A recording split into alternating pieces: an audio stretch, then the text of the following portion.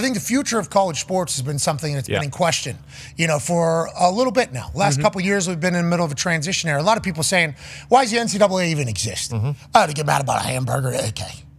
Oh, to say something dumb. Oh, to keep a guy off the field for no reason. Oh, what's the NCAA's true purpose at this point? Why don't they just create a league that moves the NCAA the hell out of the way? Well, the internet was abuzz last night as College Sports Tomorrow was revisited, which is basically the vision of a super league with 70 teams with a bunch of different divisions. Bottom division is for the low ones. You can get relegated, delegated, going through that whole thing. There'll be TV deals. There'll be revenue sharing. And there's a guy who's the right-hand man business-wise of Roger Goodell, Brian Roloff, who's actually involved in this. So hold on. Hold the phone. Okay. Is there all of a sudden a league coming to the future that is a professional league that is involving college sports and universities that, maybe moves the NCAA the hell out of the way, and now we understand a little bit clearer picture going forward. With this, there'd be free agency periods. There'd probably be rules on contracts. There'd be a salary cap. There'd be times in which you could do stuff. It would mimic what's probably happening in the NFL, and the NFL would also finally have a feeder system. Now, what does that mean for all the other sports, though? We're just talking football. Well, it's called College Sports Tomorrow, so you would assume that there'd be some sort of development for other sports. Now, would those sports have to make money for a professional league to potentially be in there? Yes. For sure. What does that mean for everything else? Who knows? Joining us right now is a man who might know what the hell's going on. The authority of college football, formerly the authority of college basketball. Ladies and gentlemen, Pete Thamel. Yeah, Pete, nice fountain. It's nice to see you in your backyard there. How you doing, pal?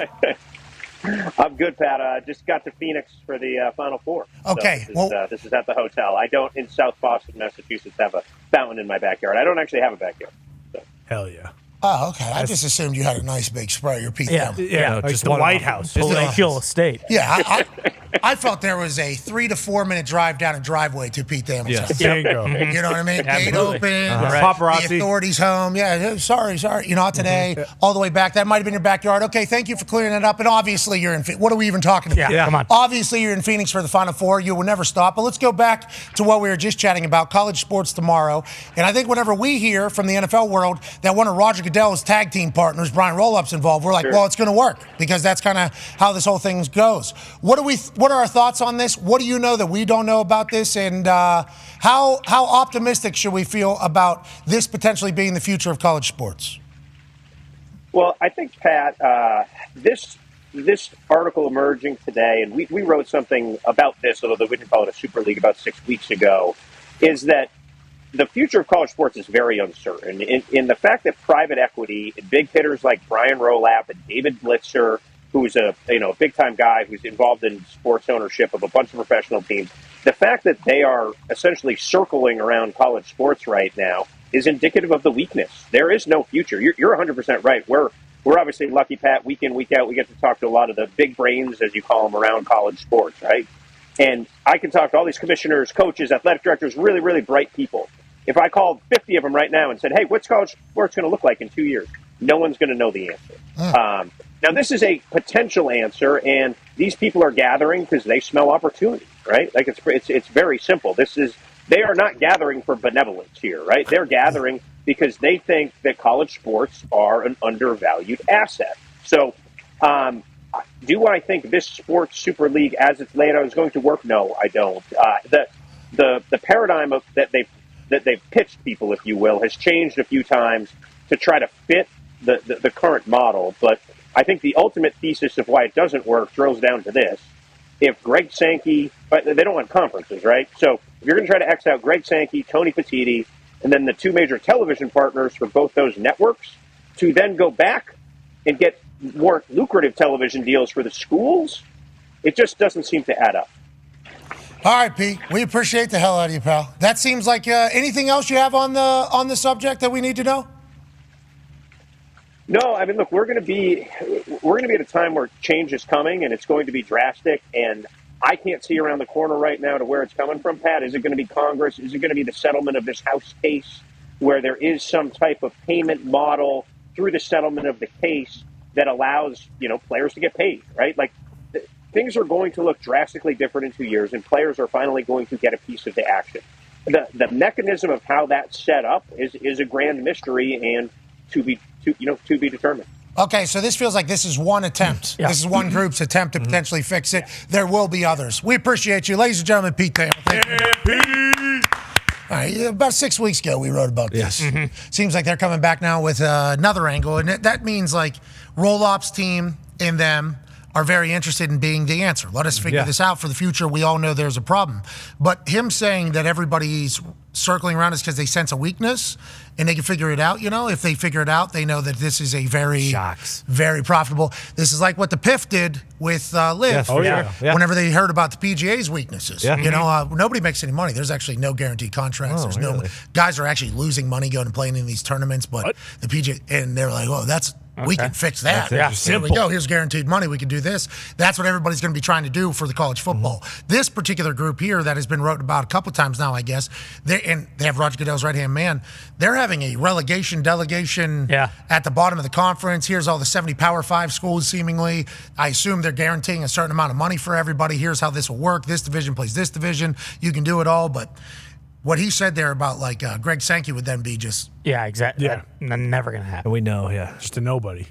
Now Petiti, obviously, he carries a big hammer. Yes, he does. We saw that this past year. Yes, we did. Big one. Petiti was doing things that Petiti's predecessor or predecessors had never really thought about doing. But Petiti said, "Excuse me, this is my job now.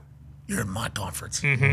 To the national champions. Right. Yes. Now, so I think Petiti will hold a lot of weight because obviously he runs the Big Ten, which if you think football-wise, this sucks for the ACC. I do apologize. Big time. And for the Big 12, I'm not happy. It's West Virginia's conference. Now, Gordon Gee, who is the president of WVU, he said, we're in on this one. Needed. I assume Gordon Gee's potentially going to be in on some other ones too, because we're in Big 12 and nobody really knows what the future of a lot of these conferences look like. So there's going to be a lot of different options, what Pete Thamel basically said there, as opposed to this just being the only option. Yeah, that's what's tough is the Big Ten and the SEC have so much power. So and we, initially when they talked about doing this thing, it was like, hey, Greg Sankey should be one of the guys under consideration to run the whole thing.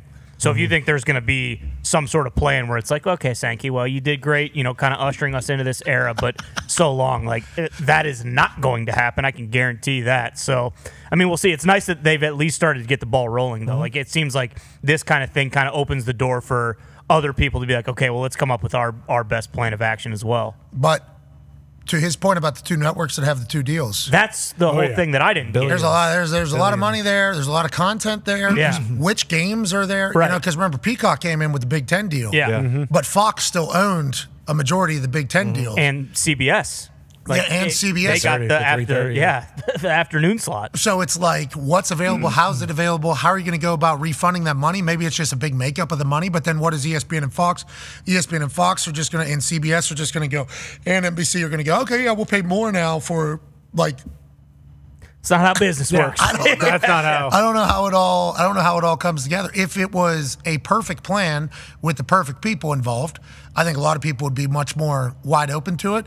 But who is the perfect group to decide what this is going to be? That's going to be debated now. Yeah. Seems like there's a lot more questions than answers, but what we do know is there are groups of people now trying to put together their plan and meet with people in positions of power, which we appreciate this group doing, trying to make this thing happen. But this is just one of many, is seemingly what Pete is saying. Yeah, hopefully, if anything, they learn from the PGA in the PIF situation. The NCAA should look at this and be like, okay, if this is going to happen and continue to happen, and if Thamel wrote about this six weeks ago, and this is going to be something that's going to be a conversation no matter what because these people want it, they should hopefully be like, hey, PIF got all these guys out of PGA. We can't have that happen with any of our athletes. Let's just take their model and use it. How about, though, that College Sports Tomorrow 6 weeks ago?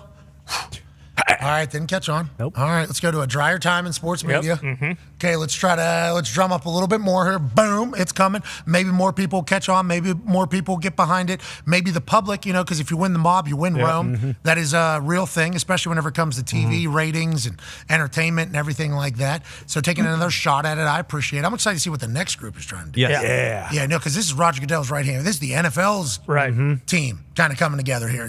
Now, we have been told from source says that Roger Goodell is not involved in this at all. The man, Brian Rolap, potentially, because his kid, I think he's in Michigan, he's got a kid coming in high school, so the future of college football is something that is very interesting.